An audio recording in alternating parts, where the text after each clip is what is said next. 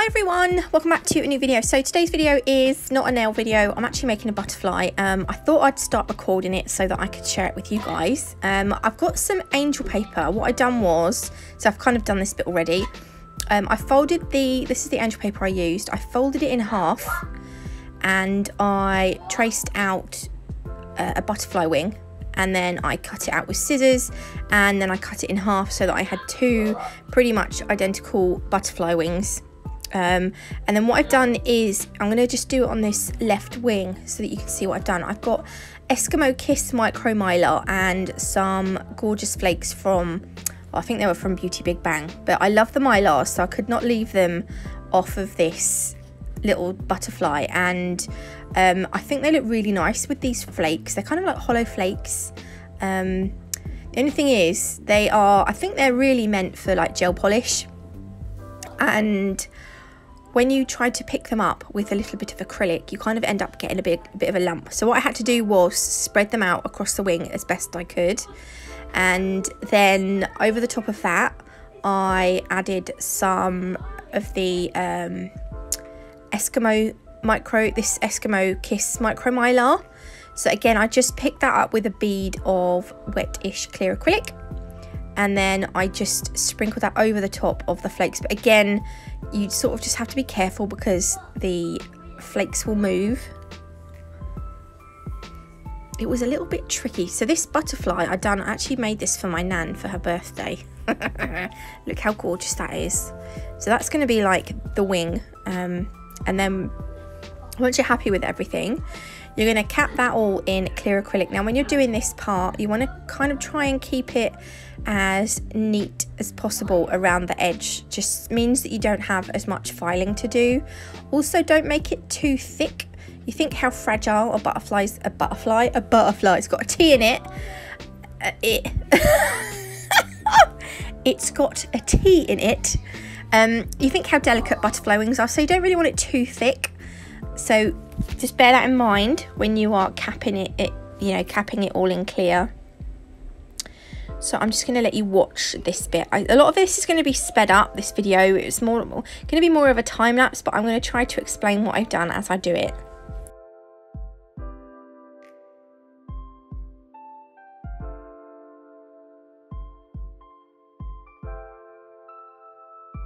Okay, so when you've done that and they have set, you're going to just turn them around, and this is what they look like on the back.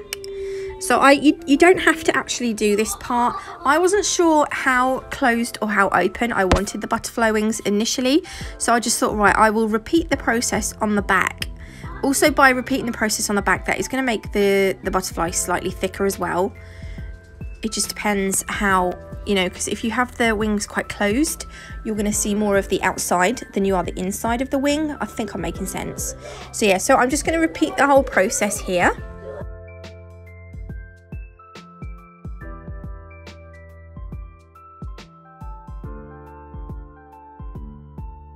So when that's all done and then the other side is set, you're going to now want to file them. Try and file them to the same shape. Obviously it's not, mine were slightly different shapes, so it's not the end of the world, but obviously you don't want to make it too different, otherwise it will be noticeable that perhaps one wing is bigger than the other, which is one of the reasons why I cut the angel paper folded in half, so that the wings were going to be pretty much the same size. Okay, so once you've gone over the edges with the file, you can, well, I used my e-file to remove some of the bulk from the wings. It wasn't too bad, but it just helped smooth it out and everything.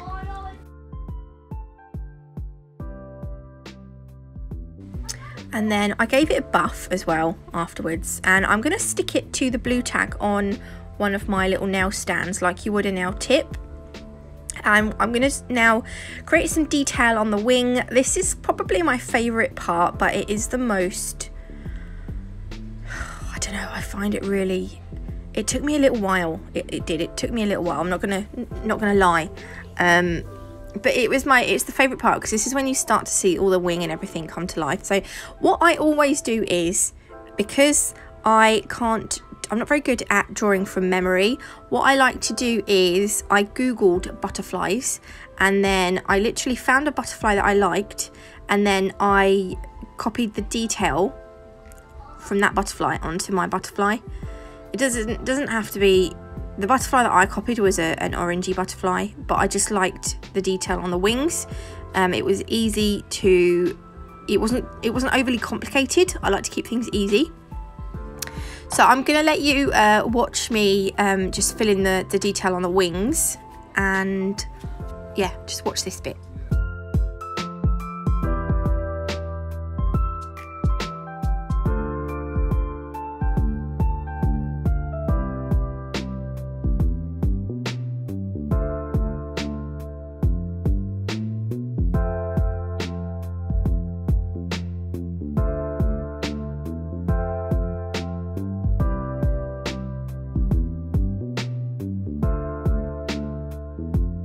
Okay, and now I'm here. I am going to do the filling in of the outside of the butterfly wing again, just around this edge part here.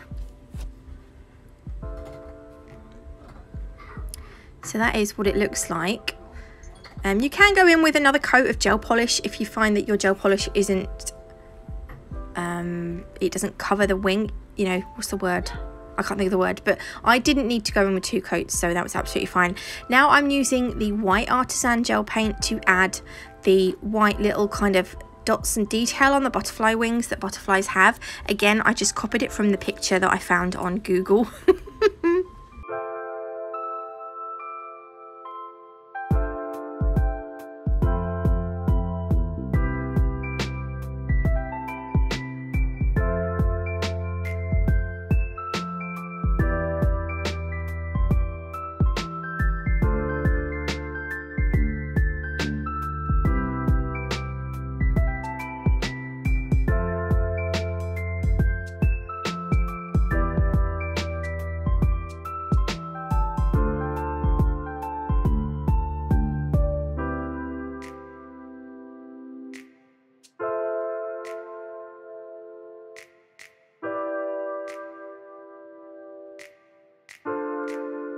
And then when I have finished, I will then cure this in the lamp.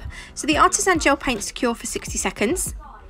And I'm going to top coat this front side of the wing now. I was just worried I didn't want to get things stuck on it if I left it for a bit. But I will top coat the underside as well. But for the minute, I'm just going to do the top bit. Can you see how gorgeous that's looking?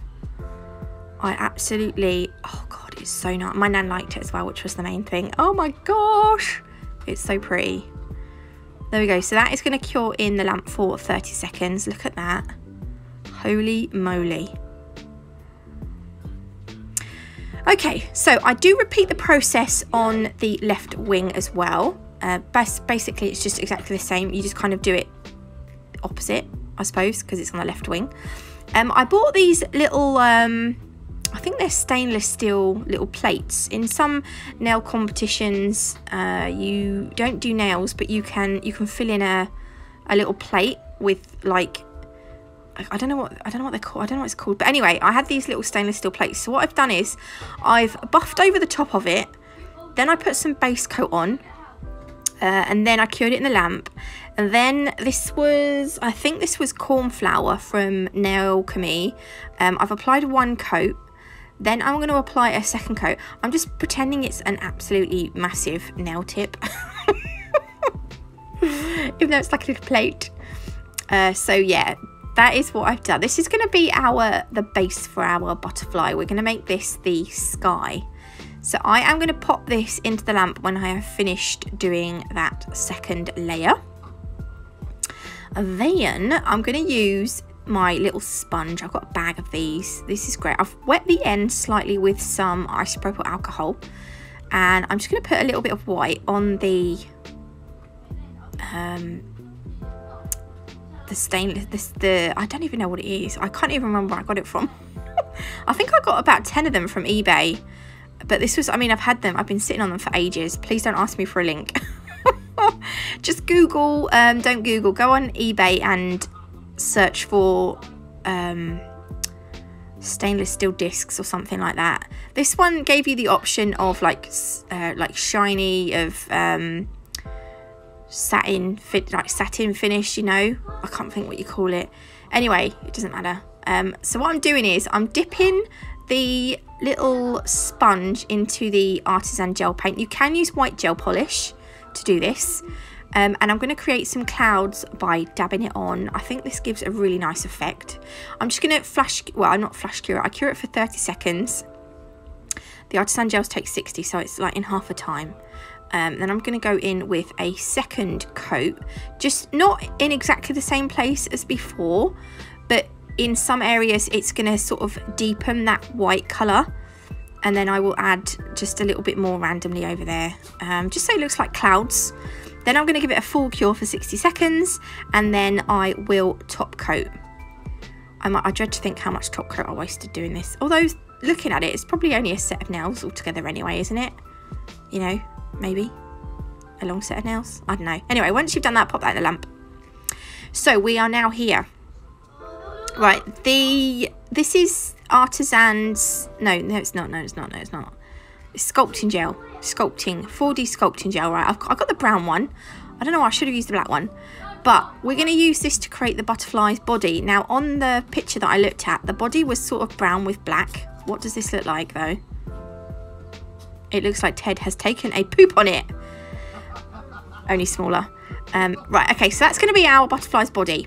I've turned the wings over, and I'm not... If you want to, you can put the detail on the back, if you want to. But I think how I want my wings spread out, I don't think you're really going to see the back. Look at that. Oh my god.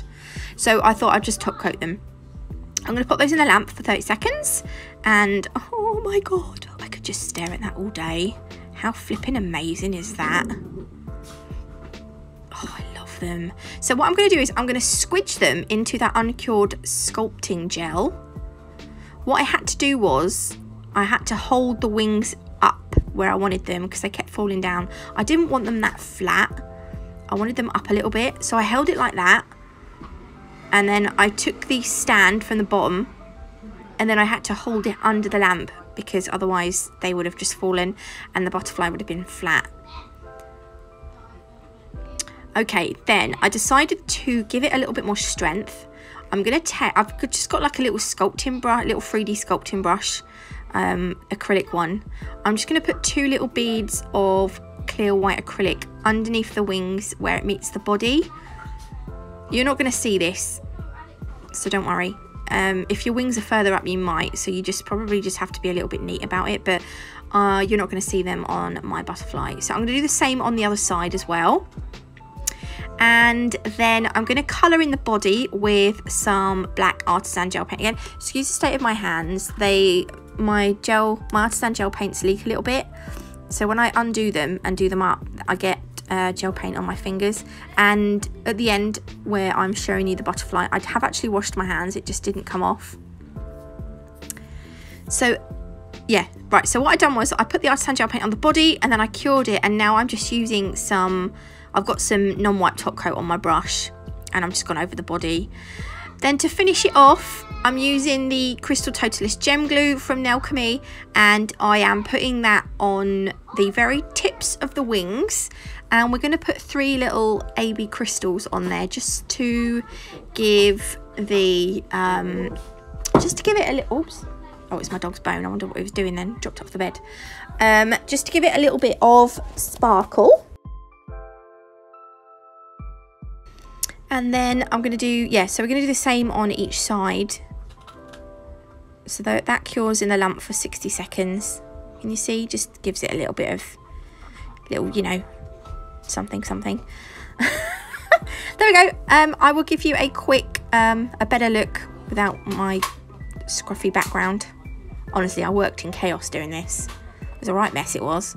There we go. I hope you liked it. If you did, please leave me a like. If you haven't already, do consider subscribing. And I will see you beautiful lot tomorrow with another video. Bye.